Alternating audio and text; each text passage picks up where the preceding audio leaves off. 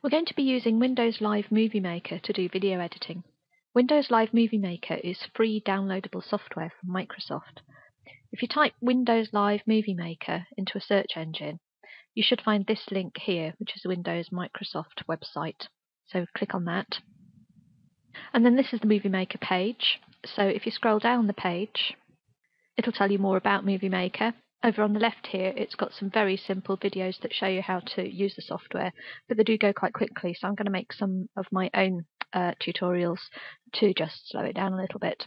So if we go back up to the top, there's a button here to download now, so just click on that and you'll be able to download it to your computer. To open MovieMaker, I'm going to go to my Start menu and I'm going to select it from there. If you can't find it, you can use the Search Programs and Files box at the bottom, which you probably won't be able to see on your screen. But I'm just going to select it from my menus up here. Just shrink it down so you can see it. Right, so the first thing you'll need to do is to actually add videos and photos to your story. So if you click on Add Videos and Photos, and then I'm going to go and find the folder that I created, so Mobile Reflections.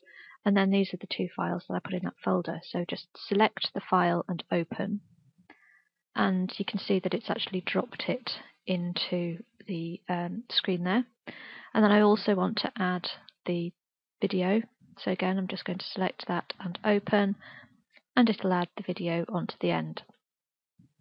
If you want to rearrange the elements that you've put in there, then you simply select by holding down the left button. So I'm going to select the movie that I've just dropped in and drag it.